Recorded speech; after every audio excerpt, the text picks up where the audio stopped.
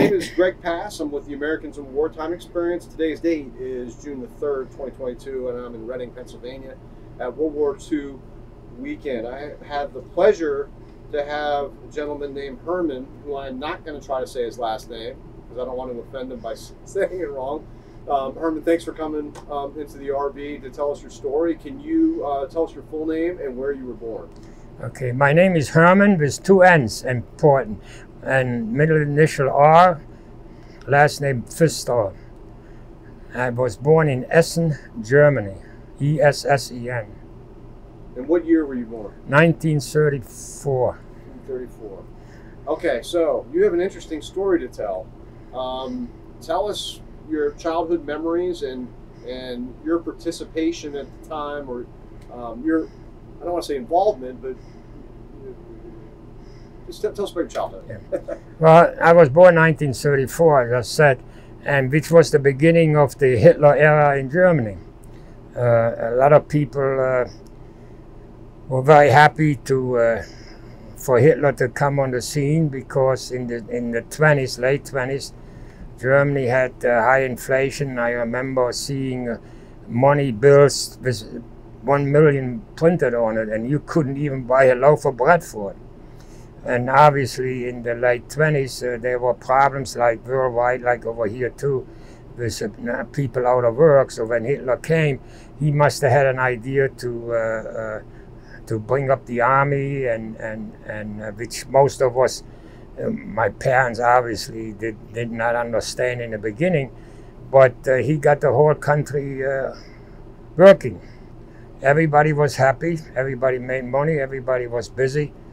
And then obviously when 1939 came, then people realized what was what. That this guy was a little crazy, and he took on the whole world, you know, knowing later on what happened. But my kids' years, as a young kid, I was very happy. I remember the outbreak of the war. I was in first grade. The first year was not that bad. The bombers hadn't come and you know, bombed the cities.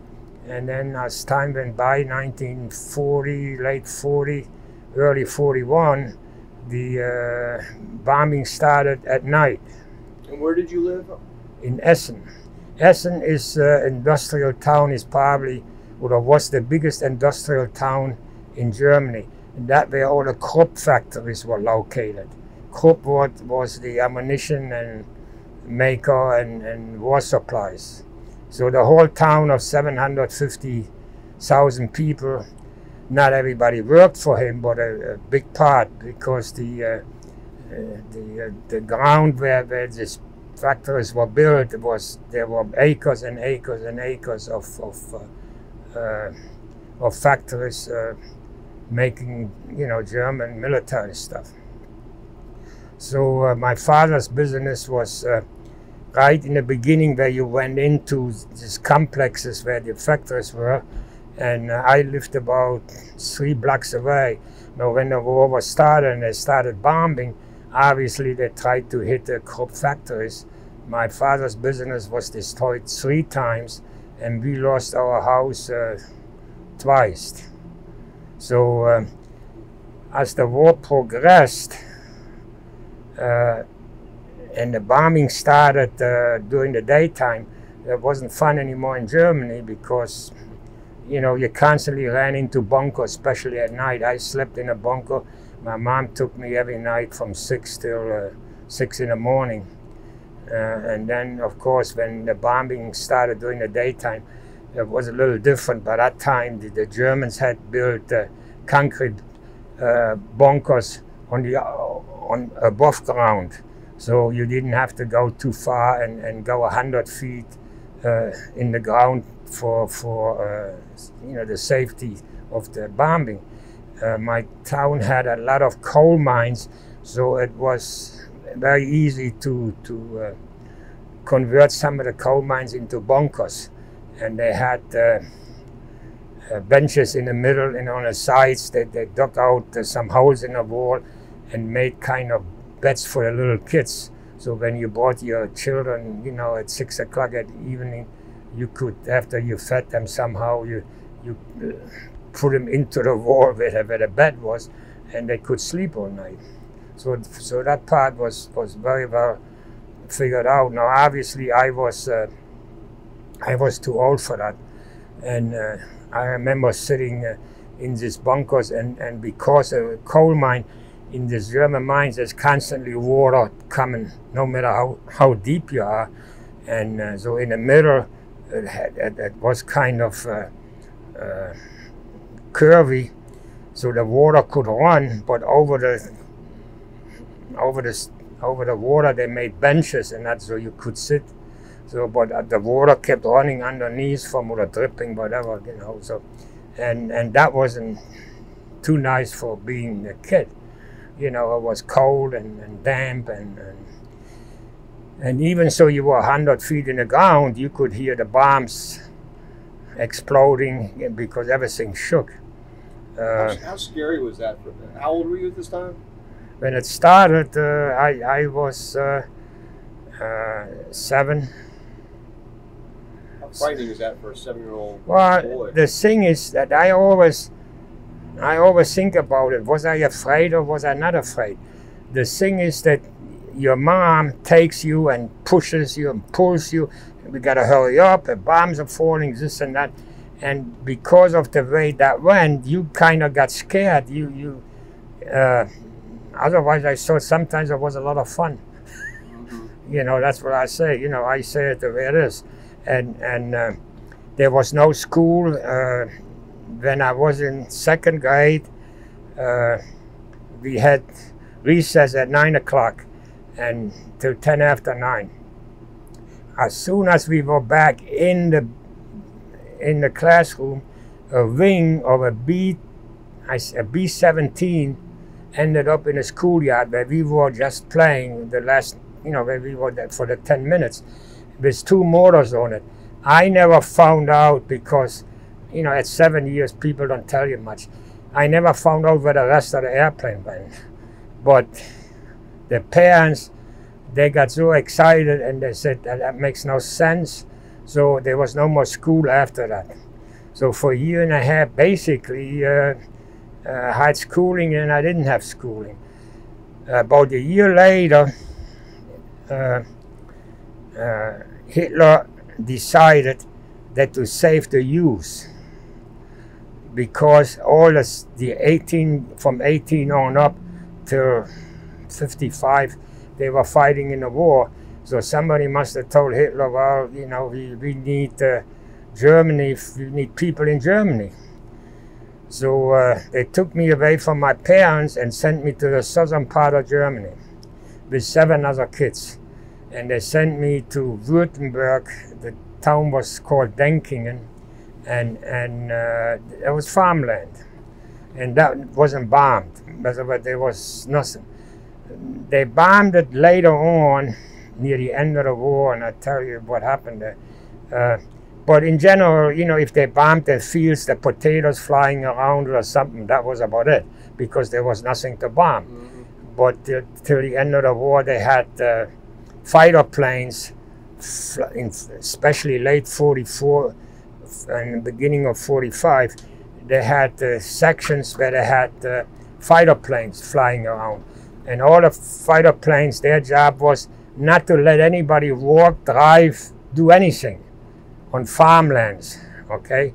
So they would fly around for, I would say, half an hour or what, or 20 minutes, I don't know how much fuel they had, but they flew just around and around.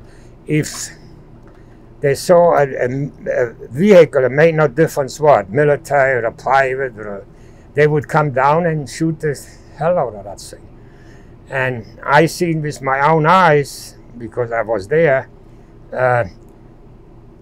they would fly around, and if they didn't find anything, they could not go back to base, I guess with a full load of bombs or ammunition.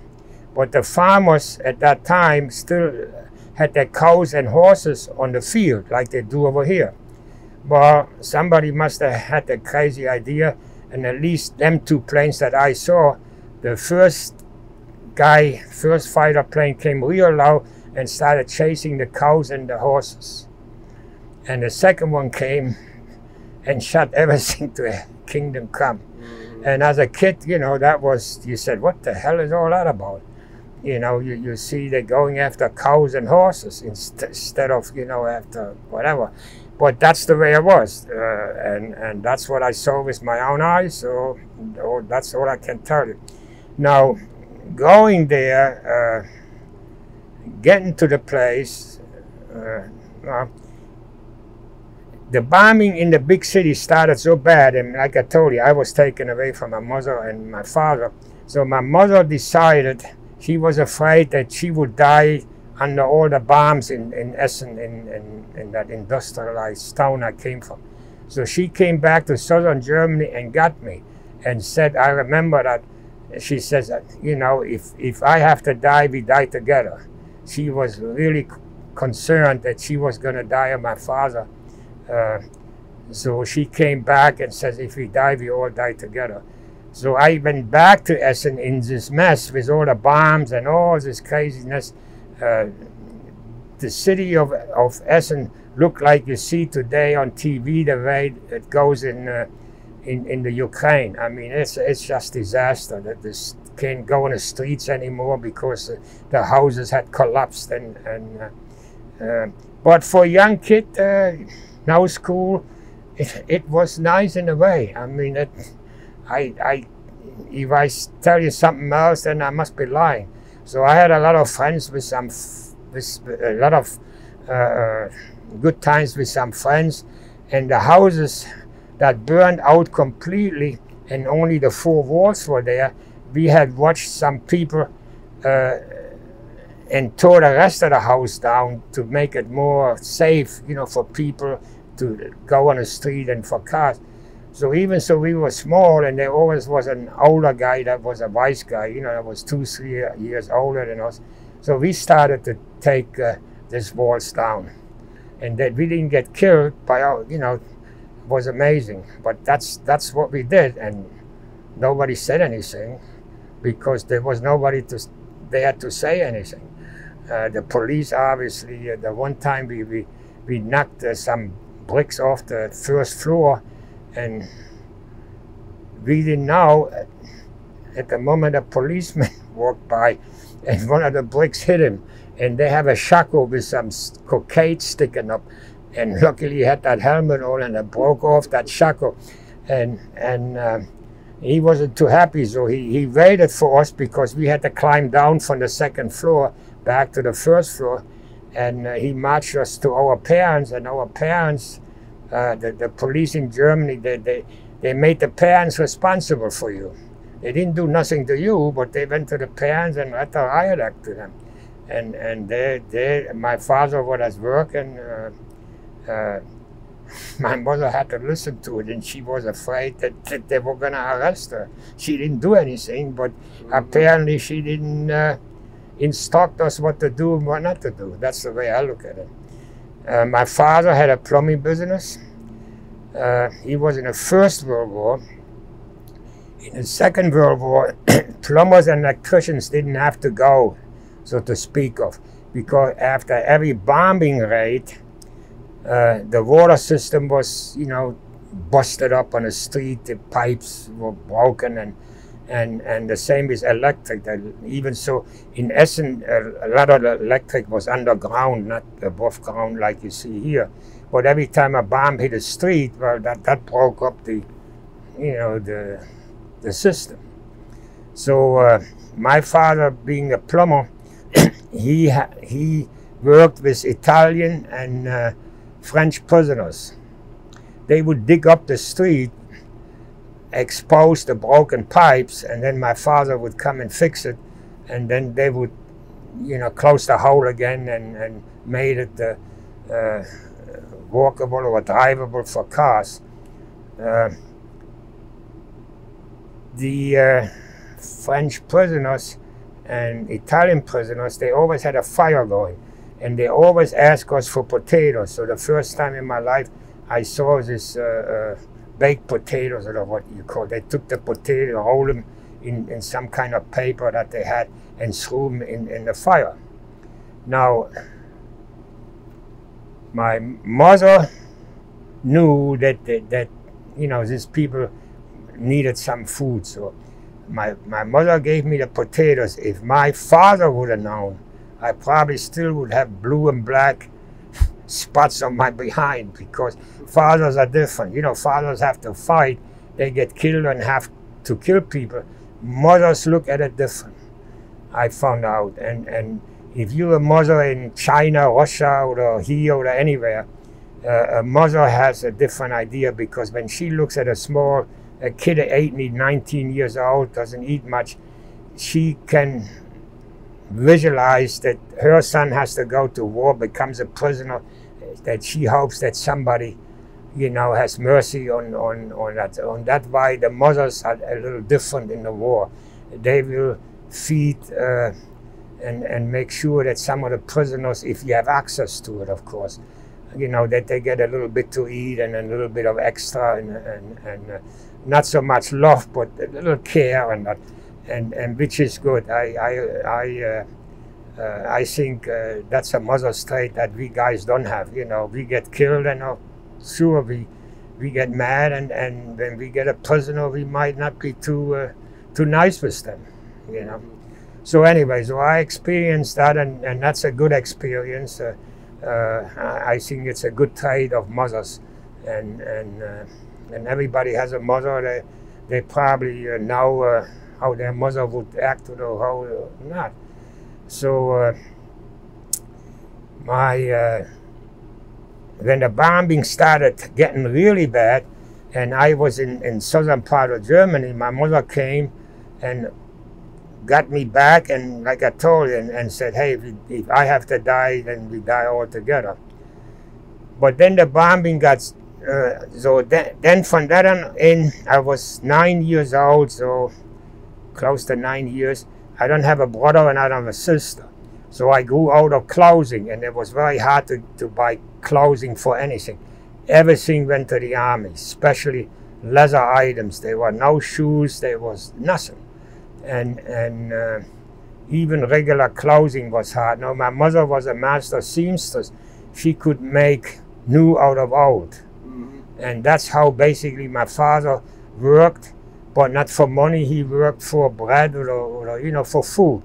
And my mother used to go on the farms 2, 3, 4 hours away from us and stay 2 weeks and at a farm and would make new clothing for the ladies from old stuff, more modern. She would take it apart and then made it more modern. And she also, when she came back, she had a suitcase full of everything, of butter and bread and meat and vegetables and all that. And that's how we survived in a big city. Everything was rationed.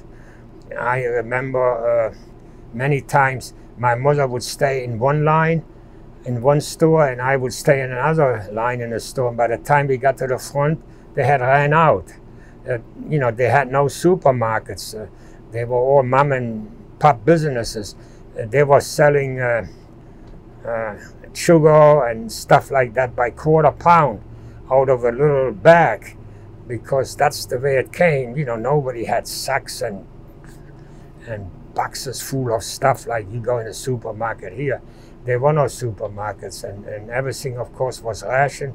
You had a ration card, and they punched it when they gave you. They sold butter 1/8 of a pound. That was on a ration card. I mean, that was just a spoonful, but that's the way it went. And that's the way everybody lived, and I got used to it. I guess nobody liked it, but we were, in a way, the older ones were indoctrinated that, it was for a war effort, that the soldiers had to get it first. And of course, with the bombing, some of the railroads didn't work anymore, and there was very limited transportation. All the trucks went to the army because they shut, in a war, the army loses a lot of vehicles. So my uncle had a coal business, and he had 2 trucks and they confiscated 2 trucks. And he says, I'm not going to leave my trucks alone because he worked too hard for it. And he went, volunteered as a soldier and for his 2 trucks, you know, to at least drive one. And he became later on a prisoner in Russia, and he didn't come home till 1949, because he was also a diesel mechanic, and the Russians used him to fix American trucks and their trucks. And he told me that once there were no more spare parts, or the parts from shut-up trucks, they let him go. Unfortunately, he died of TB 2 years after he came back from the Russian prison camp. Let me ask you this: what kind of information was the German government giving to you? Do you remember, like, were you getting information exclusively through the government about the status of the war? Was there any? There was practically 10 times a day, or what, and of course it was propaganda. They only talked about what the Germans accomplished. You know, the army took this town in Poland, and then they went into Russia, and you know, they even got the visit. They saw the buildings in front of Stalingrad and Moscow. That's how far in they were. And especially with U-boats, the Germans, they must have had 50, 100 U-boats in the Atlantic and all over the place. And every time a U-boat torpedoed a freighter or what, that was big news on the radio. There was no TV, but there was certain music that they played, and they said, you know, a special report that you so-and-so torpedoed this freighter from there, or this from this country, and they knew what the tonnage was. So and they said the tonnage that was torpedoed was 120 or 2,000 or however. They all knew the boats. You know, apparently, when the boats were made, that was a common thing to tell the whole world, you know, what the boat's name was and what the tonnage that they could carry. Mm-hmm. So that way, and that was a big thing, and the Germans hung on the radio, and they would love to hear all that stuff. You talk about propaganda. What about, like, the Hitler Youth? How did that work? Would they go into the schools to recruit? Or? No, that in the big cities, like with me, by the time you were 10, they were expecting you to join. And I know in some instances where they actually went and asked the parents, you know, to register their son. Now with me, I was 9 years old. I had no brother, no sister. So hand-me-downs, there were no hand-me-downs. But my mother had always nice clothes for me. Oh, she made of old new, like I told you. Matter of fact, she made a Eisenhower jacket for me. And when I had it on in Germany, while the war was on, and even later, people would stop me on the street and says, "Where I bought this jacket?" It was that nice look, and the Germans had never seen one jacket like that. But when the war, the last 6-7 months, we were in southern Germany. What happened once my mother had brought me back to town and things got so bad, then the government said that all the women and children could leave. So since I was already knew some people in southern Germany, and the farmer that had taken me in for a year or so, so we went there, and I lost my train of what the heck I was going to say.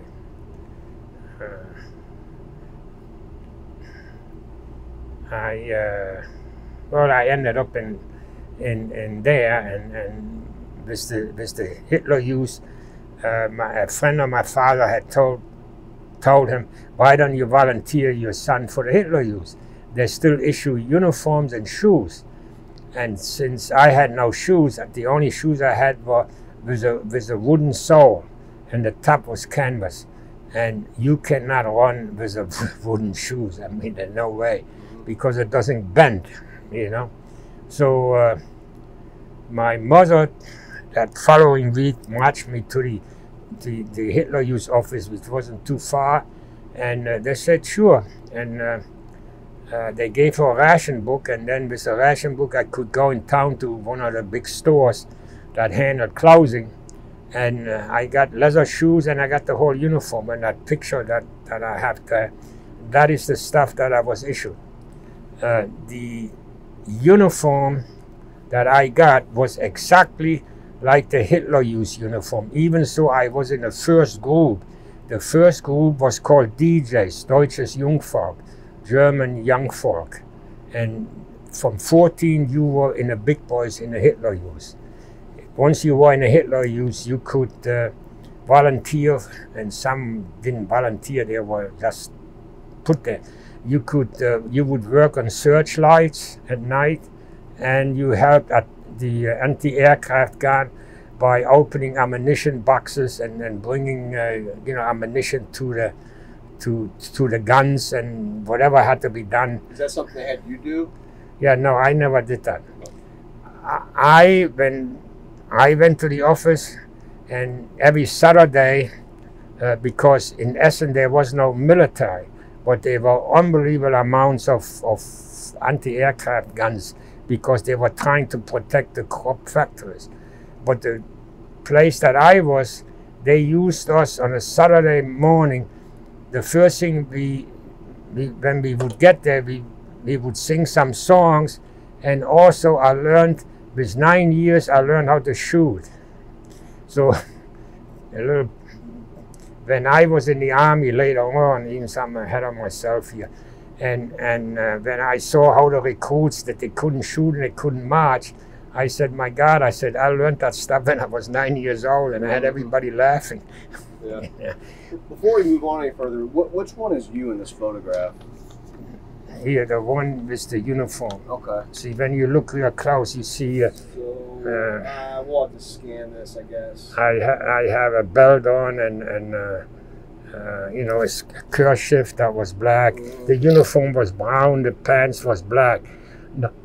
Now, the uniform distinguished itself from the Hitler Youth uniform from the big boys only in one way. The Hitler Youth used an armband with a swastika. The big boys. We used a ruin on the left arm. A what? I guess it's called a ruin, or what, a ruin. Okay. You know, the SS had two of them. Okay. Whatever you call them things. You know, we used one of them. Because you were younger? Yeah. Okay. So we didn't use an armband with a swastika on it.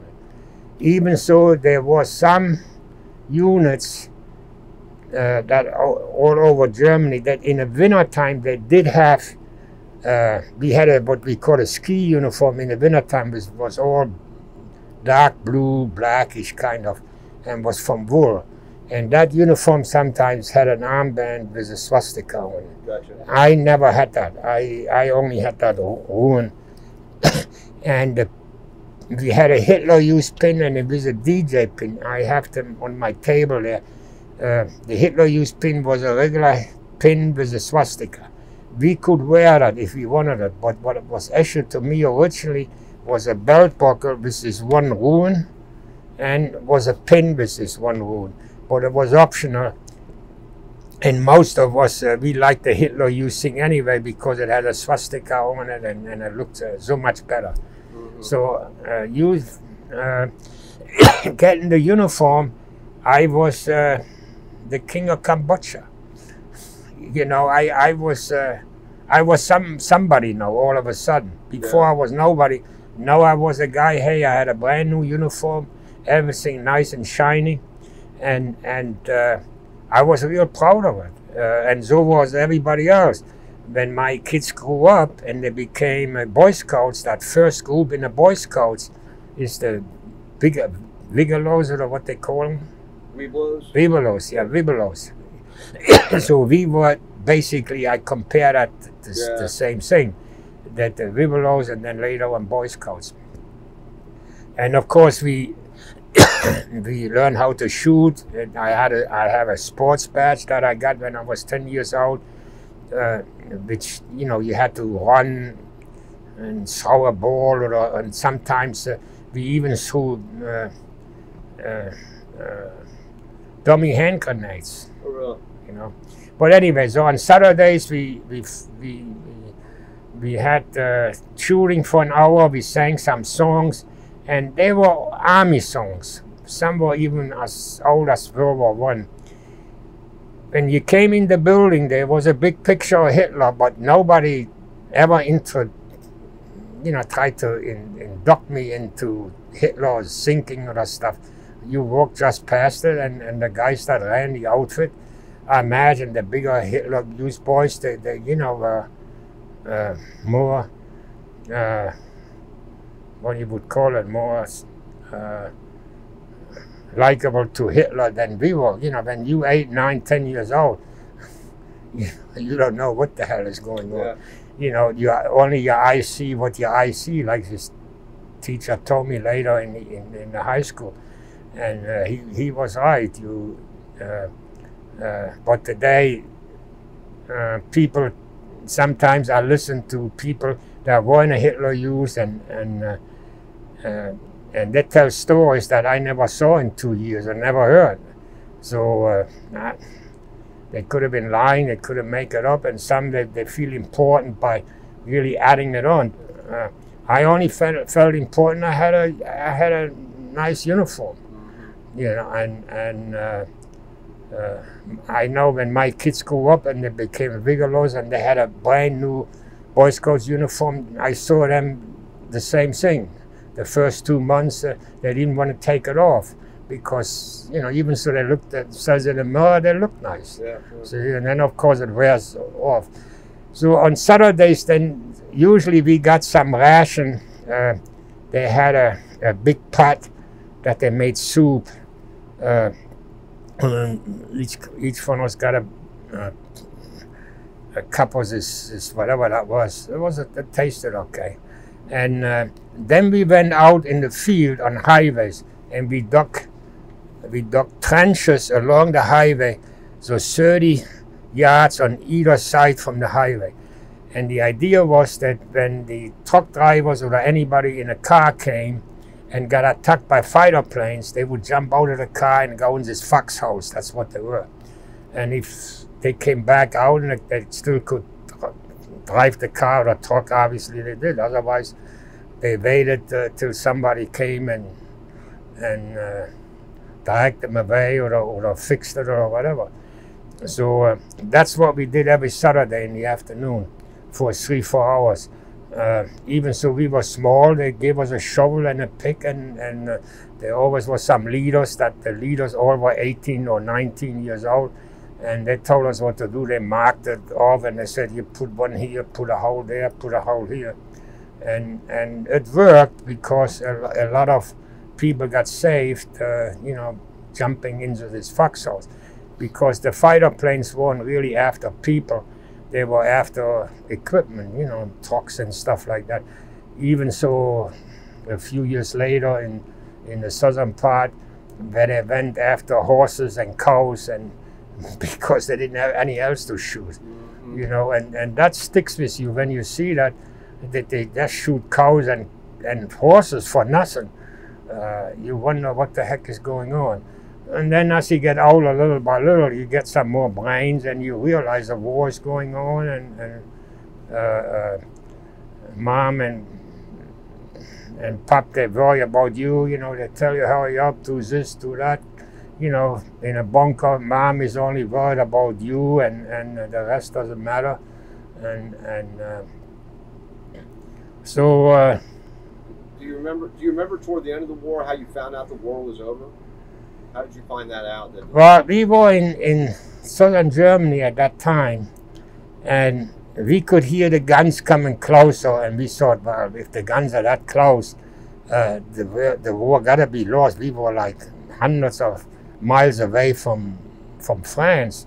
We were in the southern part of Germany, and but that's close to Italy, so the Americans came through the southern part and over the Alps, and the Americans came, I guess both were Americans. They came the regular route from France right through Germany.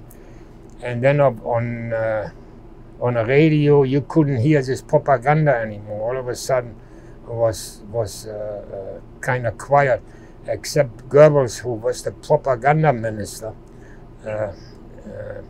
He still was on the radio trying to encourage everybody that you know, that we had secret weapons. I don't know if you heard that before, that the V2 was one of them secret weapons. And Dr. von Braun, this guy that developed this, when the war was over, you know, he ended up in the U.S. and is responsible that we got to the moon or got all that stuff. And he became a citizen like me later on. So in the town I was in, all of a sudden things got quiet. Nobody was, and it was a farm town, maybe mile and a half long, and on both sides of the road they had the farmhouses, because the rest was all farmland for miles and miles, and there were all these little towns here, and all of a sudden we heard some commotion, and a company of French Moroccan soldiers came through. They were all Moroccans and the officers were French. After a while, and they came, and we had a town crier, or whatever it's called. He would come with a bell on a bicycle, and he stopped here, and then he goes maybe 300 yards more, gets off the bike, rings a bell, and read the latest information, what had to be done and how to behave and all this stuff. And they came in and said, you got to turn in all the cameras, you had to turn in all your radios, you had to turn in all kinds of stuff. And since my mother was a seamstress, they came and they wanted something. I don't know exactly how that went anymore. They wanted something from my mother. My mother said, why you want that? She says, I make a living with it. So then, believe it or not, the officers came, and she had to make, the French had long coats up to here, and she had to cut them and make Eisenhower jackets that they saw from the U.S. soldiers. They said, can you do this? And my mother said, sure, you know, that's my job. So all the stuff that they had confiscated from us, they brought back. The officer said, we don't need your stuff. So they liked what my mother was doing, and once in a, they didn't bring us any food, but they brought our stuff back and didn't give us any hard time or whatever. One night, the town still has street lights, but during the war they were turned off, and some of them they were covered with some stuff, and the light was very dim. I mean, you could see a little bit, but not before. So the moment the war was over, they took the covers off the lamps, and here comes a bunch of Moroccan guys stark naked with machine pistols and blew out all the lights on this. They were naked? Naked. I never seen anything like it. They were drunk, you know, and this machine. Now, and of course, everybody jumps on the window and wants to see what's what. And then when they saw light on the window, because all the windows also had covers and draperies, you know, so that planes couldn't see any lights at night. If you got on a window and you turn on the lights, they would aim the guns at the house, at your window, and then shut all the windows out. So you learned a lot. And this Moroccans? Moroccan. And these guys, they must have been recruits or what. I swear, I never saw, I mean, I was in the army. These guys, all day long, they were on a firing range, and they must have blown away millions of rounds. I mean, all day long, machine gun fire, and at targets. So I can only visualize that these guys were recruits, and they learned how to shoot in Germany. So let's talk about, that's extremely interesting, but there's a turn of events. So how do you end up becoming a German boy, and then how do you get to the United States? What's the story behind that? Well, as I grew older and I took apprenticeship training at AEG, which is the competition from Siemens. A lot of people know Siemens electric outfit. Yeah. And AEG was the equivalent also to Siemens. They still exist today, but not as big as they were. So I became an electrician machinist. And in 1950, I had an uncle that went to the U.S. here in the 30s, early 30s. And he said if I and an uncle of mine, if we wanted to come to the U.S., he would vouch for us. Well, there wasn't much going on. I finished apprenticeship training, and my father, he would have loved for me to become a plumber because he had a plumbing business. But I've seen twice my dad standing shit up to his knees. You know, one of the, and he took care of big apartment houses, 5-6 stories high. And when somebody threw something in a toilet and it got clogged up, it all ended up in a basement. And twice I had to take him lunch, and and I got there and I saw him up to here. I said, I'm not going to become a plumber. So I went home to my mother and I said, Dad, I'm not going to become a plumber. I said, it's too stinky and too whatever. And my father never said anything. He never stood in the way. He never, and the business, he had taken it over from his father. The business was established in 1886 or what. So it was pretty old already. But I just didn't like the affair to become a plumber. So when this uncle said I could come, and Germany still was destroyed, you know, in the 50s, they were just about through the Marshall Plan. They were just about getting ready. The Marshall Plan was in force already, but anything that the government does, you know, that takes months or years to get it going.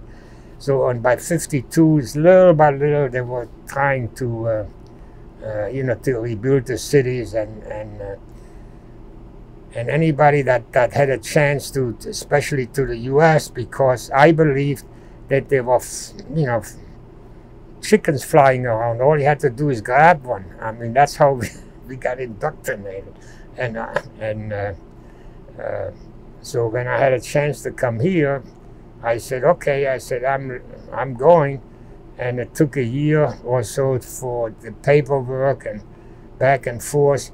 I spent a whole day at the embassy in Bremerhaven, and I got checked that I was super healthy from my toes to my hair.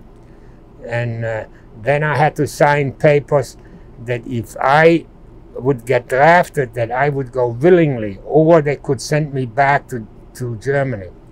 And I don't know, Johnson was the president that did away with it. That lasted as long as till Johnson was president, and for some reason he didn't like it or what. And you know, a lot of it is political, the way that works out sometimes. But anyway, I got drafted so I got to the U.S. I only spent 2 months here in Reading, and the owner to me, since he spoke German, came to me and said What year was this that you entered? 1952. 1952. So, and I came here, believe it, on Hitler's birthday, April 20th. Oh, no. And about 2 months later, I ended up in Puerto Rico.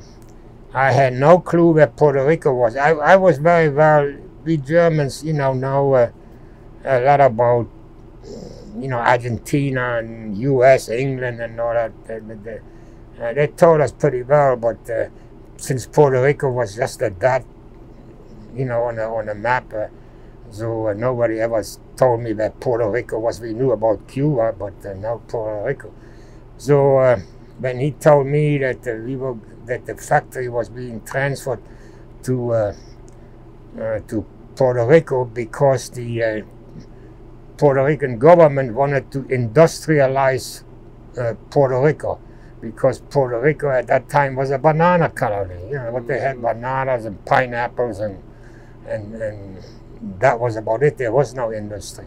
So they asked a bunch of in general, they asked people, to come to Puerto Rico, and the owners that went, the fact is that 5 years tax-free, because they didn't have to pay any tax at all to the U.S. or to Puerto Rico. And of course, that must have been very, interesting for people that had a company, for 5 years, no taxes. So I went with them because the owner could speak German, and I only spoke German. So when I got to Puerto Rico, I didn't know that they spoke Spanish. When I heard the Spanish, sounded like a machine gun. I wrote to my parents. I said, I might come back. I said, I don't understand anybody. Nobody understands me. It's too hot. I wasn't used to 90 degrees, and I never saw 90 degrees heat in Germany. I just couldn't remember that. Yeah. And so it took me about 1.5 years to get acclimatized, to get used to the heat on a bus. I was wet from here to here. It looked like I'd made in my pants, and people would look at me like that and says, did this guy make in his pants? I'm the only guy on a bus soaking wet. But that's the way I was. Yeah. That took 1.5 years for me to, they said till your blood gets thinner or whatever, I don't know. But anyway, so after 1.5 years, I was okay. I didn't sweat that anymore. So I'm in Puerto Rico 4.5 years, 4 years, and I get a deal letter from the draft board, and it was very nicely written. We welcome you, blah blah blah. I should have saved that, but I remember I gave it back to them. And the letter came to me in San Juan at 10 o'clock in the morning on a Saturday. By 11 o'clock, I was supposed to be in Harrisburg for induction into the Army. Mm-hmm. The letter was on the road for 2 months. They had sent a slow boat to China with a 3-cent stamp, and the boat must have went to China first and then came back to Puerto Rico. So, and I had to work every Saturday. I took the letter. Matter of fact, the mail got to the office. That was my address. So I showed it to the boss, and the boss said, well, he made a phone call, and the office for induction or whatever it was still open. And they said, well, can you bring your employee and the letter? So he says, get ready, in 5 minutes we're going there and there. So we went there, and they looked at the letter. They said, yeah. And I think that's where I heard the first time slow boat to China, because one of the guys must have said, oh, this letter came by slow boat to China. That's when I learned that expression. So, and then they said, well, you can't be in Harrisburg, but you're here, you reported. He said, so you did you did what you had to do. And they said, you want to enter the Army in Harrisburg or San Juan? And I said, no. I said, since I'm here. I said, but I don't care, but then you have to say, give me a ticket to Harrisburg. And they said, no, that's probably not going to happen. And this is in 52? 52. No, that was 56, though. 56, so 4 years in Puerto Rico. 4 years in Puerto Rico. And I was 23 and a half already by that time. I was, one of the older ones that got drafted. Most guys got drafted, at 20, 21, 22. Mm-hmm. So they said, well, so I said, I enter in San Juan. It took 8 months for the letter to go back to Harrisburg and come back with the approval that I could enter the Army in San Juan. So then I coined, after I was in the Army, I coined the word Germanican, German and Puerto Rican. Mm-hmm. Okay? So I said I was the only Germanican that the Army had at that time. See? And I stayed 2 weeks in San Juan, got the uniform and all that stuff that they do. And they said, you're not going to stay here. And I said, what do you mean by that? They said, well, anybody that speaks English gets shipped out to the U.S. And the Puerto Ricans that didn't speak English, they stayed and learned English. But since I only spoke English, not too much Puerto Rican, not so much Spanish, so they put me in charge of 25 Puerto Ricans on the way to Fort Dix and over Charleston, North Carolina, or whatever. And that was a joke by itself, because the Puerto Rican says, hey, he says, you like us, we're not going to have to listen to you. You know, but somebody had to be in charge. So since I was taller than everybody, I guess somebody in San Juan in the Army said, hey, we put this guy in charge, and he can take his 25 guys. So I ended up in Fort Dix, New Jersey. Fort Dix, New Jersey, I took 6 weeks, 8 weeks of infantry training. And then I hung around for a week. And they didn't know really what to do. That there was a problem still in Korea or what. I don't know. The war was over in Korea. But finally they decided that, and there we had to take tests and stuff like that. And they decided that I was better off being in the office than being, I guess, an infantry guy. You know, and it strictly went on the IQ. And I still say that the people I served with in Germany was an ammunition outfit. Them guys, their IQ couldn't have been more than 63. I mean, that was crazy. That was insane. But anyway, so I ended up in the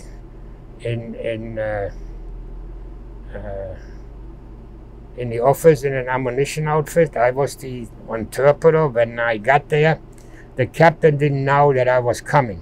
I got there on a Sunday morning. Got where? To Germany. Okay. Where at in Germany? In Grafenwehr-Wilczek. Would this still be 1956? Ish. That was 57 already. Okay. Because I got drafted in November of 56. Gotcha. So then I reported on Monday morning to the captain. You know, I saluted, you know, Private Pfisterer, reporting for duty. He looked at my papers and he saw that I was German. He said, are you born in Germany? I said, yeah. I said, you speak German? I said, sure. I said, I lived here 18, 19 years. And the captain got off his chair, put his hands up in the air and says, oh my God, you must be sent by God. He was so happy to get a guy that spoke German. Yeah. Because in the late 50s, early 60s, not many Germans spoke English. Today, you cannot graduate unless you speak 2 other languages besides German, and perfect. I mean, you got to be able to hold a conversation like I now do with you, I know. And so today, you don't find anybody that doesn't speak English. When my sister's kids came over here, my kids, they looked at me, they looked at you, and they said, hey, they never were here and they speak perfect English. But the school system is so much different in Germany than it is over here. And in Germany, the sport is after school. You hook up with an amateur team, an amateur club, so to speak. And that's where you do the sports after school. Over here, my kids were over here in a high school not too far from here. And all they were interested in was football. I mean, the school itself. They didn't care if the kids learned anything the way I saw it. And I was upset about that because I wasn't used to that. You know, I had to do sports after I came out of school. And so in Germany, what unit were you in at that time? I was in ammunition. It was a battalion, had 4 companies, and each company worked with ammunition. Was an ammunition supply company. So in Grafenwehr-Wilczek, which was the biggest training area that the Germans had, and of course the US took it over, you could shoot the biggest guns there and the tanks.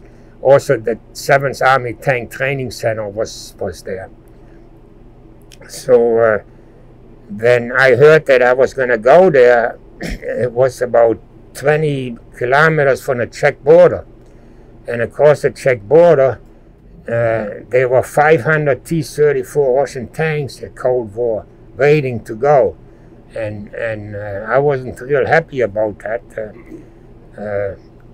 because the problem was I wasn't a citizen. right? And I served in the U.S. Army. Knowing what the Russians did to the Spanish and to some guys that were born German and fought on the German side, if they could figure out that you wasn't a German, they shot you in the neck. No prisoners, no nothing. They had no mercy for that. So I knew that, and I wasn't too happy being stationed there, because there were other places they could have put me. But apparently, you know, they put you, I guess, where they needed the most, and they needed an interpreter really bad. So I've been there for a while, and the lieutenant, he was a West Point graduate, came to me one day, and he says, you know where we at? I said, yeah. I said, I know where we at. And I said, I also know what's going to happen to me when the war breaks out.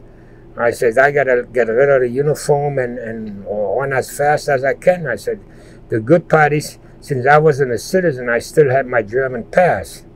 And I could have pulled that off probably in one form or another, you know, just saying I'm German. And the problem also was that we had no infantry, nothing to back us up. We were an outfit, and they were misfits. There was no, I mean, some guys, they were constantly in trouble, and that's why they needed an interpreter. I had to go to the police, I had to go here, and, you know, guys were in jail, and of course they didn't speak German, the police didn't speak English. So I did a lot of that stuff, till one day I got too fancy, and I told the captain, I said, I'm done with interpretation, because the people would get right in my face and would scream at me because of this guy, not because of me, but, you know, taking it out on you. Yeah, you know. And I went to the captain, I said, I don't want to do it anymore. He didn't say anything, and he says, you are these sort of what I could go. Well, a week later, it's on a bulletin board. Now I'm official interpreter, because I didn't have an MOS as an interpreter. I was just a clerk, you know, a company clerk. Mm-hmm. So when I told him I want to do it anymore, well, he put out a battalion, sent an order and by that time I think I had one stripe that PFC Pfisterer is hereby the way they word it, that, you know, official interpreter. And then I had to do it. But it was okay. So you spent your whole time in Germany? Mm-hmm. So 50...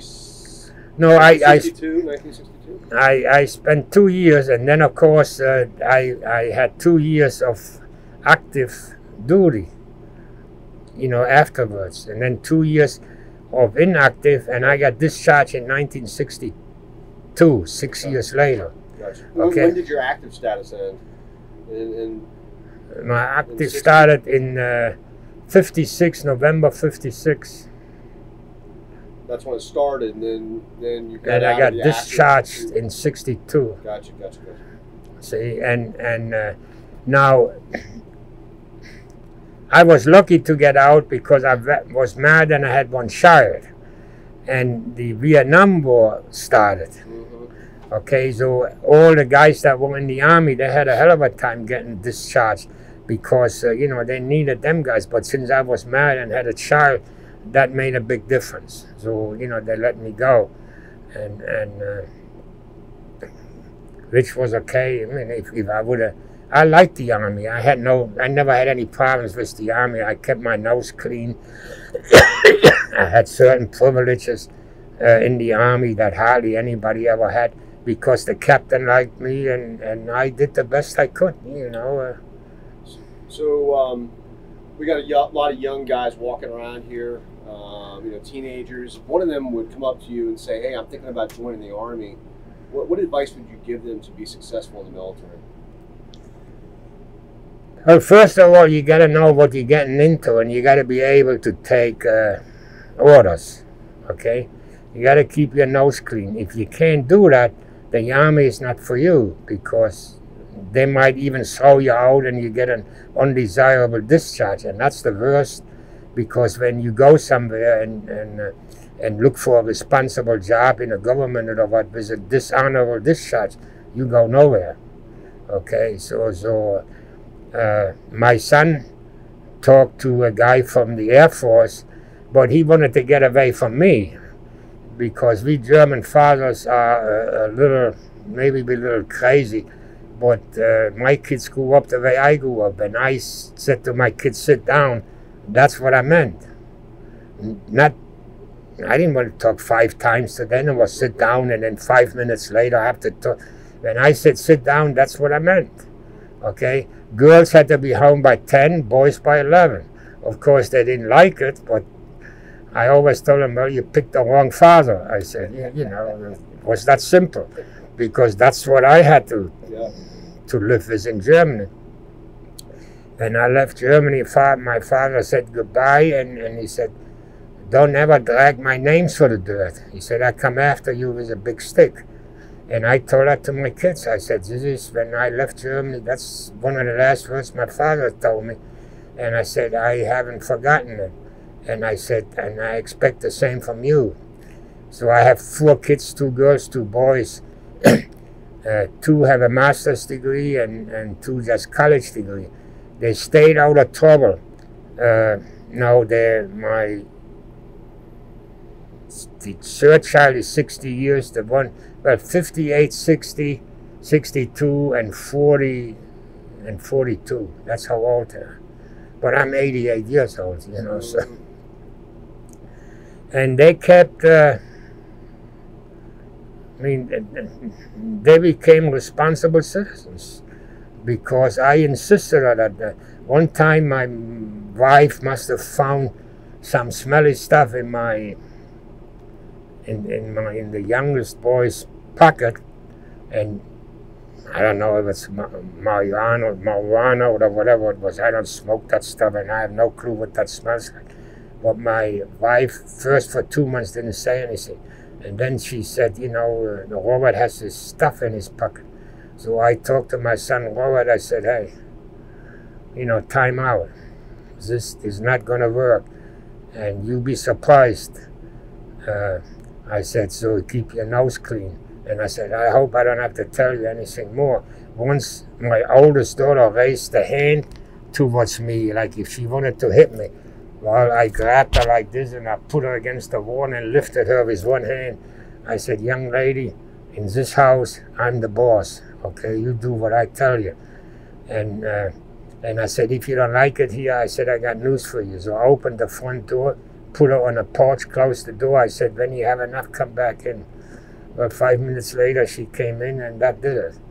You know, when it comes to kids, somebody got to be in charge. You can't let them run over you.